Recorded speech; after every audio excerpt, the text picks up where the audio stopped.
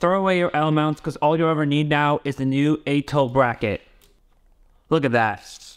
Let's talk more about what you get when you buy the Atoll Mount. I saw the Atoll Mount a couple months ago and I instantly had to get it when I saw it because of how easy it looked to use compared to having to switch horizontal to vertical. So basically the main annoyance of having an L mount is it gets in the way of your stuff, and obviously you have to readjust it every single time you want to go from horizontal, and now I want to adjust, move everything around to move to vertical. And that's crazy to be able to do it in one fluid motion here. So as soon as I saw this, I had to get it, and I just wanted to quickly go through what it's like to set it up and what my thoughts were, so you know if it's worth it for yourself to get it. I've seen a lot of comments about this. This ring looks like it's supporting the lens, and it actually is not at all. It's actually still attached normally, and all the weight is going onto the tripod head, which is nice. Well, now I will say the first thing you need to know about getting this mount is there actually are a lot of different variations of this mount depending on what camera you have. And they're still rolling out new mount designs for different cameras, which is awesome. So as of right now, there are only 3 mount types out. And this one right here is the D. This is for all digital DSLR cameras. Their S mount is for their Sony cameras, and the C mount is for mirrorless Canon and Nikon cameras. I'll link below a list of all the cameras that work with this right now.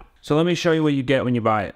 Oh, my favorite part, taking off the lenser. So as you can see here, it's actually attached to the bottom of your camera with the normal mount, and then it's just a ring going in front of the lens. So the mirror of my camera is fully exposed right now. Obviously you want to cover that quickly, but I'm just showing you so you'll be able to see. So with the mount, you have a lock here on the side to be able to lock it in whatever rotation you want. But if you unlock that, it can go full 360 around the camera here. So the lens is not technically moving, so it's the camera itself rotating around the tripod.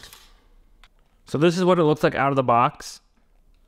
You have the mount to the bottom of your camera right here, and that just screws in. And that's why it matters what camera you get, because the ring size changes, and also the different variations of mounts matter because of the distance between the lens and the camera body, depending on how thick it is. So you want to make sure you get one that works for your camera or will not go far enough away from the base here to actually be able to rotate. And then to use it, it's as simple as attaching this to your camera, and then there's a little tightening screw right here, which tightens the ring. So if you unscrew that, you can now rotate the platform of your camera itself all the way around. And then it actually has 3 locking positions around it as well. One on the base, one at the top, and then one on the right side. It gives just, it's not actually secure, it just gives it a little bit of an indent so you know that you're level on that side, and then you can tighten it. And then once you tighten this screw, this is not moving and you're fully secure, attached to your base of your tripod, and now you'll be shooting vertically that way. So super easy to use, which I love, and also really high quality metal here as well. So it's held up really well for me. It's very durable, which I love. And also simplistically, so much better than having an L mount on it. Having to take off my camera and move it around is absolutely crazy. I've also been trying this on the Ronin, which is amazing. So, I mean, it does throw off your balance, but if you want to be able to quickly go between horizontal and vertical in a gimbal situation, this is definitely what you're gonna wanna use now. Now let me show you how to attach it to your camera. So what you can do is take off your lens first. On your mount on the bottom of the camera, you're just gonna attach that to the mount here on the bottom. It comes with the screw. But you also can start by hand tightening as well until you get it in place. Make sure you align the base with where the lens normally goes, because you are attaching the lens like you normally do. So you want to make sure there's room here for the lens to still go through. So when you're aligning this and tightening this, just make sure this is aligned first. So once it's tightened at the bottom, now it's as simple as just attaching your lens. So you just put your lens through like normal. Wait for the click, and now you're all attached. So again, it has a little bit of a gap between the ring and the lens itself, so it's actually not supporting it. All the support is getting put on here, on the camera base, and also here where the tripod's attached. So you would just take whatever tripod head you have, screw it into the base here, and now you're all set. And now you can just attach it to a tripod, and you're ready to go. And make sure you tighten this screw depending on where you want your orientation of your camera to be. Practically, this is amazing. This has saved me a lot of time now, when I'm on the go and I want to switch between horizontal and vertical, especially when I'm in a fast-paced environment. I need to quickly switch. Normally, obviously, you're not switching constantly when you're photographing or doing videography stuff, but it just depends. Especially on a tripod, it really just depends what you're shooting.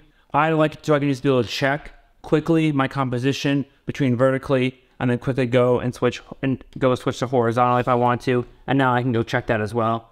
So super handy. Also when I'm filming videos, also for screens, if you have a flip out screen, which this Canon does not, if it's getting mounted upside down to get the correct shot and the screen only flips out one way, no problem at all. You can just flip it all the way around upside down and now your screen is facing towards the ground where you actually can view the viewfinder on the back of the camera, which is huge. So if that's a problem for you where you can't, if you're trying to mount stuff, especially for permanent setups on walls or for cameras upside down, this definitely helps to be able to get the screen in a way visible for you to be able to see. Another huge plus is with the L brackets, you get in the way of all of your SD ports or just your HDMI ports on the side of your cameras, which is so annoying. With this, it cleans everything up a lot.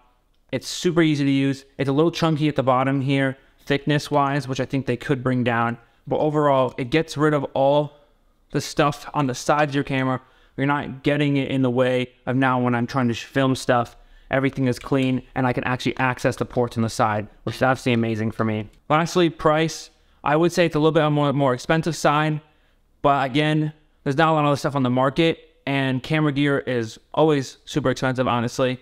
So I'm not surprised by that at all. But the quality I've been very impressed about. It's a very strong, durable metal, and it's been working really well for me for the last couple months. So I've been really enjoying it. I definitely recommend it if you use an L bracket a lot, or if you use brackets a lot on your camera, and especially if they're getting in the way of your side ports. Definitely worth it just for the ease to be able to move stuff around so quickly. I think right now they're just about over $100 per mount.